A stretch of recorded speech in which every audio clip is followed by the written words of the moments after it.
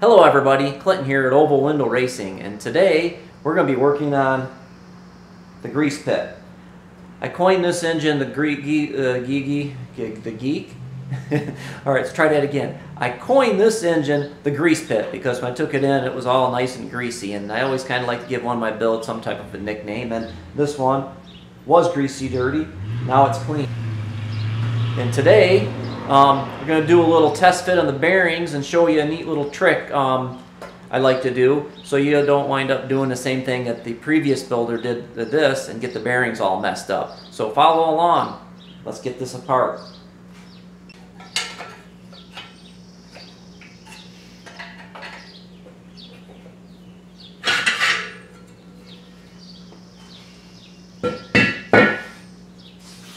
Alright, you can see back from the machine shop, got a nice line bore here. It's going to need a little fine cleaning, but we'll do that before we do the final assembly. The other thing we'll do is we'll check these lifter bores, and I'll check them with the camshaft in there and make sure we have clearance between a good amount of clearance between the top of the lifter and the cam. That way you don't wind up flattening out the cam. But here, let's move on. Let's find the bearings. What we got here is a nice set of new Silverline bearings, engine bearings. Let's get them open here.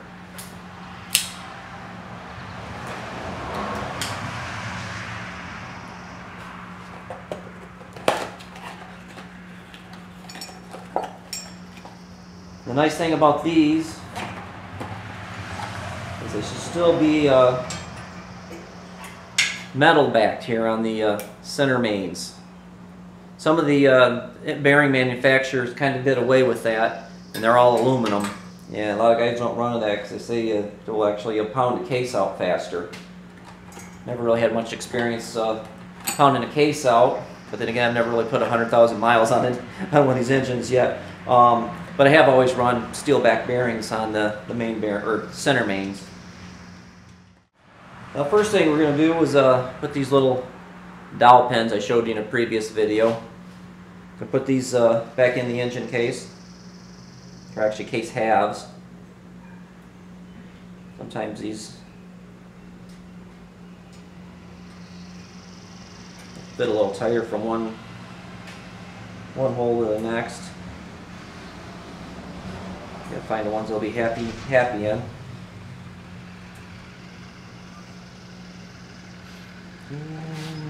The other engine cap.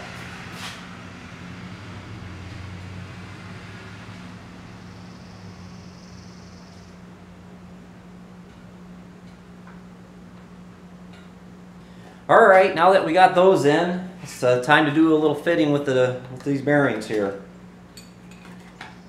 The center ones are pretty simple. Can't really go wrong with these.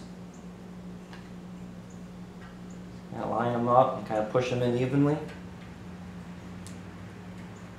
And they should feel almost flush here. We'll do the same on the other case half.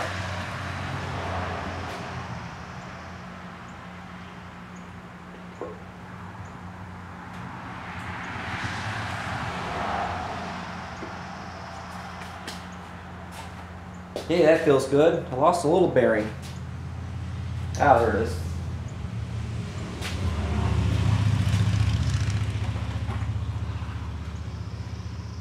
I'm going to come over here to this case half here and just kind of do a little test feel here. This is going to be facing the end of the case. It's the oil escape. I just wanted to get a good feel for the line bore. It should go in with just a little snug, just a little pressed. And that does feel really nice. So what we're going to do is definitely line this dowel up with that, or dowel hole up with that dowel pin down there. And I usually just kind of stick them in there and just lightly just turn it so you feel it drop in. Right there. I felt the pin drop in, and I'll push it in. Now this bearing here with the without the lips on it, that would be main bearing number 2. Would be the first one back from the nose of the case here. we'll do the same with that. We'll just rock it back and forth till we feel it fall in. We'll give it a push. And then this one, the lips on here, these are your thrust lips. This is the rear main. Let's take care of the box. I'm going to go over here and feel this on this case half without the dowel pin again, just to make sure we got a good fit. If you want to, this fit here goes two ways. You don't want it to rock back and forth too much. And you definitely, of course, want it to pinch in just a little. And it does. It's nice. Nice. Okay, again, got the little dowel hole. It's on the rear of the bearing, in the rear over there. Another thing you kind of want to look for on these, I don't know if you can see it. Here, let's put the camera here. Camera nice and close. This groove in here is your oil groove. You want that to line up with this oil hole here. If that doesn't line up with that oil hole, you're going to have an oiling issue. And one of the ways they correct that, take a look at this hole here and see if you can see the oil hole. One way you can correct that is you can kind of just take this on a lathe and make this oil groove a little wider. But to me it looks like it looks pretty good. And again, we're going to spin around until we feel that pin drop in. Must have went too far. Let's go back the other way. Oh, I missed it. There it is there. Down here a little closer. Give her a tad spin. Drop in. Push down. Alright, now we're going to grab our Sharpie here. I'm going to show you a little trick. Something I learned back probably in Hot VWs. They put out a couple issues of engine building. They were special edition issues. You had to buy them separate. Wait for a big diesel truck to go by. Alright, Hot VWs back in the early 2000s did a couple issues of how to build high performance engines. And it was either in that or just in one of their tech articles where I learned this. And I actually did share this. Some of you guys may remember Callook.com. They had kind of a how-to section, and I actually took pictures years ago and submitted them into there, and they actually were kind enough to put them on their forums or their website. But what you're going to do here is take your magic marker. Now that you got these bearings in here nicely, we're just going to draw a little line here. Make sure we get it onto the bearing. You don't have to worry about the center one. You'll know that's in there. We'll do this front one.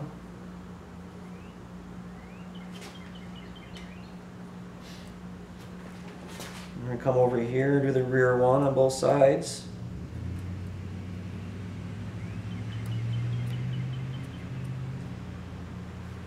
And another thing I like to do, back in front of the camera, is I'm going to put an arrow on the, especially the center main bearing number 2. And I'm going to point the arrow towards the pulley end, not the flywheel end. And I'm going to do it on here just for fun too. Not so much needed on the rear, because you can always change the rear around, rear main. But this bearing here, I'll show you why. I'll pull it out. As you can see, the dowel pin is on the back side of the bearing. So if you just happen to put this on your crank backwards, you'll never get it to fit. And the trouble with this bearing is this one sits behind your cam gear and your distributor drive gear, which those things are pressed on there. You actually have to heat them up, slide them on, let them cool down. So there's no way to get that off unless you have a puller or use a hammer and a chisel, which I don't recommend. You always should use a puller on it. But it's a pain, and it's a step that you're not going to want to have to do again. So that little arrow could save you. But with these lines here, you can see, push that in there, and drop it in there, that you're going to be good. You go start cranking the case down and you notice your arrows aren't lined up, you know you're going to be pinching. Alright, our next thing we're going to do, next tech tip, is we're basically just going to repeat the video I did previous to this on basically just bolting and torquing down the case halves. But this time, the difference this time, I'm going to be doing it with the bearings in the engine case. And the reason I do this is kind of to see where my torque specs are going to be. I know the owner's manual, I believe, says to torque the main 6 bolts down, excuse me, torque the main 6 case nuts down to about 25 foot-pounds, but sometimes you may need to go a little bit more than that. And by doing this, you can kind of see where you need to be at. So let's get going.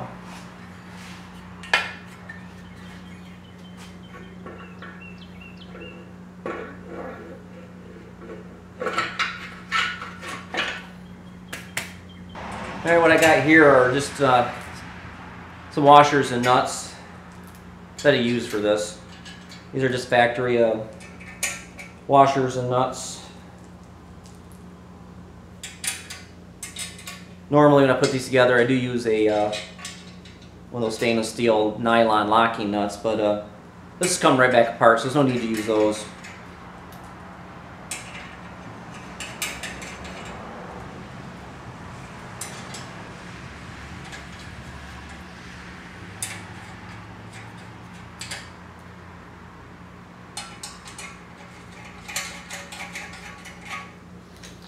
And just lightly tighten it down with the wrench here.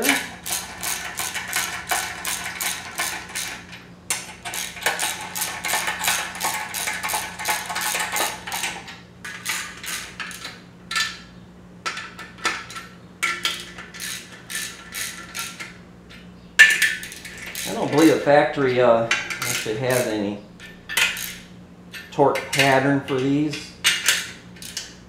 I don't know, maybe they just had a machine that did all of them at one time. I just kind of do a cross pattern. And you can also see the case savers I had my machinist Jim Green put in. Looks like he got them all nice and countersunk too, so you shouldn't have any issues with the cylinders pressing up against them. Let's get torque wrench. I'm going to first torque down to 25 foot-pounds.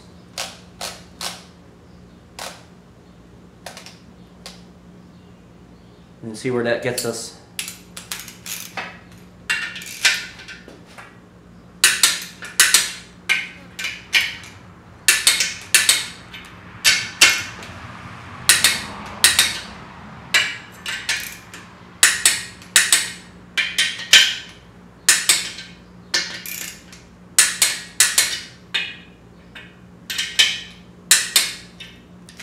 Alright, now I gotta find my flashlight. Alright, got the handy dandy flashlight. Let's get the lights turned out and take a look in. Alright, there's the hole. There's the light. So I can see if there's any light showing through. Don't see any there. Come in here. There's a little bit. I can see a little light shining through there. Just a little bit.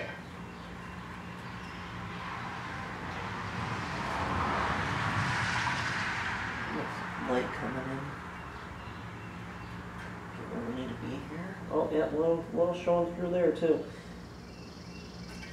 See on the front half here. Don't notice any there. So, with that being a little light showing through there, it's in the center main. And I'm going to try torquing it down like another 10 foot-pounds to 35 foot-pounds. So we'll see if that pulls together. Alright, let's reset this. 10. 5. 10 more.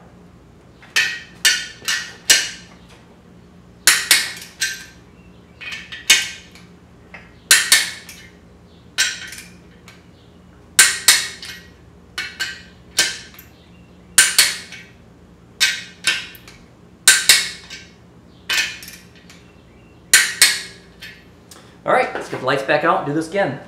And here we go. Anyone notice anything? Usually the trouble is always in the center. And here we go. That looks good. Go this side.